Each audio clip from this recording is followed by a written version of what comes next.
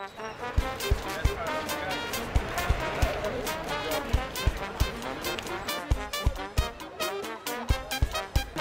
bien, bien.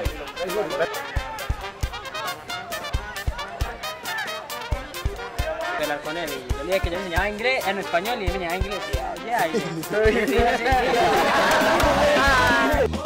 Siente acá el sabor latino, pare, pare, porque estamos encendidos, no pare, pare.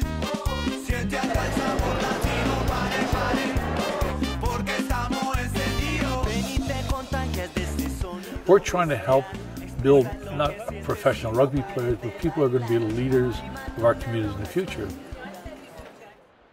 We were down there a year and a half ago, and I was sitting with one of the players, Andrew Purdy, one of the players' parents. He said, "What do you think we could do here?" I said, "You know, it'd be really great if we could take one of these kids from the poorest of poor barrios. I mean, people don't realize how poverty-stricken some of these barrios are, and bring them up and give them an experience like Shawinigan Lake School." Carlos! How are you doing, buddy? I haven't seen you in like, oh my god. Don't cry. I'm so happy, man. Oh my gosh. How are you? Scarlett, how are you? Big welcome, huh? Give me a hug, yeah? Great to have you here, yeah? Thank you so much. Yeah, you must be tired, huh? Yeah, and so tired, but I don't care. I'm really happy, yeah. Yeah. Excellent. Like the sweatshirt too, huh? You know, for a long time now, Carl and I have been sort of forming partnerships in all sorts of ways to get things done, to give kids this opportunity.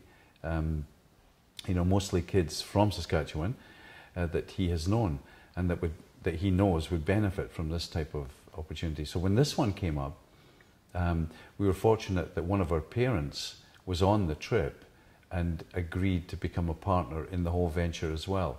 And of course, as always, because we all know the fiscal realities of life, you sometimes need more than one partner to make it happen. And we've been able, through the combination of the Howlers, Carl himself, one of our parents, and the school, to put it together for Carlos and to give him this year. And who knows where this year will lead, because this year may lead to more than just this year. So accommodation spearheaded by Andrew Purdy, and then the Dog River Howlers and Shawinigan Lake School, who we then looked for a candidate. And with the help of the Colombian Rugby Union and Damon Weigel again, then we decided on, after being down there last year, that Carlos would be the man.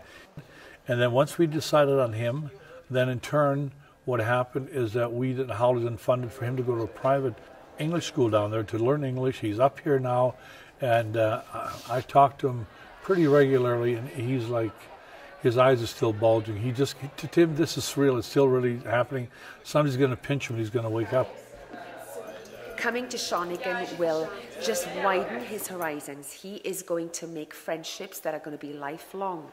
And those friendships will stretch to every corner of the globe. The wonderful thing about welcoming Carlos into this community is that the opportunities are great for every student from all walks of life.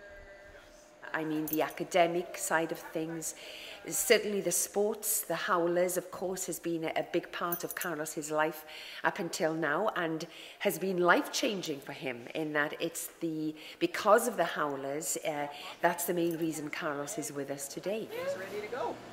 Okay? Bye. Thank you very much. Gracias, Carlos.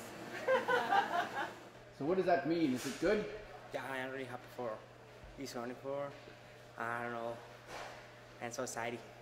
Yeah. Tomorrow, first day. The first day, it's different. Yeah, it's different.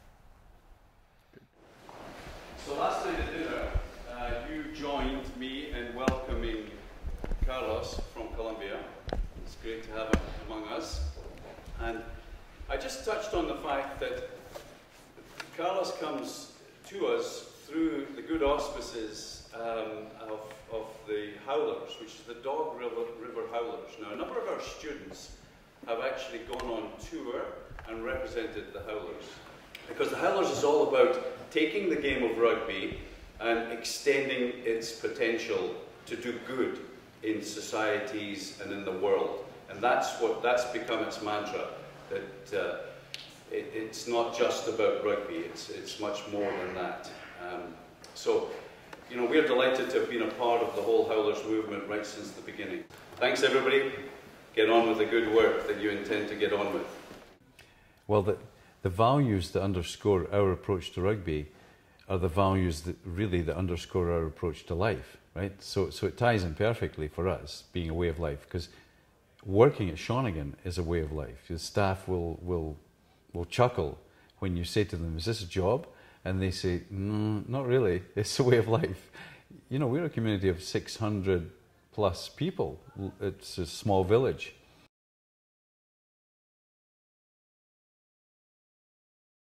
You're going to put them on this sheet here. So once you've got a value, can you actually, carry on to this, I'll give you this. I get a percentage in 43.2. 43.2% water. Now, if you've got soil that's 43.2% water, what kind of soil have you got? What's that soil like? It's mud. I mean, it's not total mud. It's not. A casual little pep talk in the corridor, at the end of a rugby practice, at the end of another rehearsal, whatever. All these teachable moments are taking place, and that's why it makes it a way of life. So, way of life functions extremely well for us.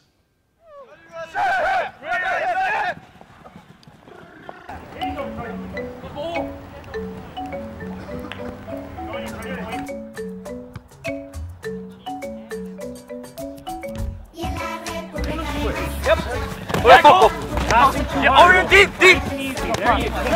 Come. Yeah. You see that?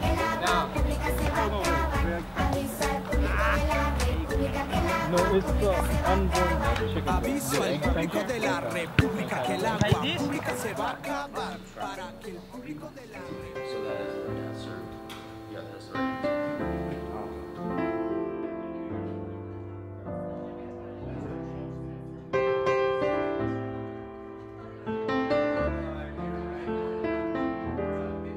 This is a good food. I like the salmon, I like the turkeys. It's something new, yeah? And I have to try everything because it's a new experience, new culture, new food. Was a long trip, was a long flight because I fly from Medellin to Panama, Mexico City. The last one was Victoria. Oh, it was so long. I was so tired. But when I got to Shawinigan, and I saw a Dean, my friend, he gave me a big hug. Everything changed.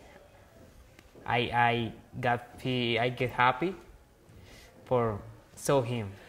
He's a really nice guy. He's really you can tell he's really determined to do good things, and he's the opportunity he's given, he's made the most of it all, and I really admire that about him, especially because he's coming from basically nothing. He's coming from a place where he lives with his aunt and his uncle. His dad left him, and his mom. He doesn't see his mom that often. And it's just kind of one of those things you have to just kind of sit back and just think about. It's like, you know, obviously I left and I was sad, but think about what he's leaving behind. He's leaving so much. He's just a whole new world to him.